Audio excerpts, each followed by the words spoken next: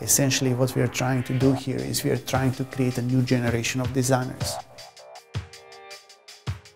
And that requires for us to rethink everything.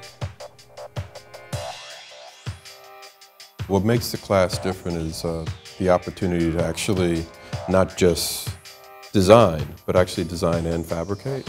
It's this chaotic environment that works out, I think, pretty well, and hopefully the students get a kick out of it. This is such a comprehensive design project where we go through every step of the process.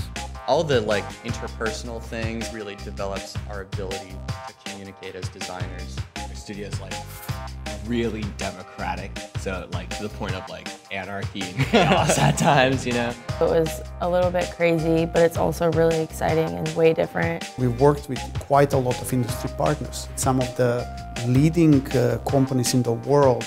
People's input that aren't a part of this project is really important. I was really impressed, and their presentations are very professional. And we have this amazing opportunity. We're not just having a crit in the hallway at DAP. We are going to New York. I definitely never thought I would have a furniture collection I worked on showed in New York, so that's really exciting.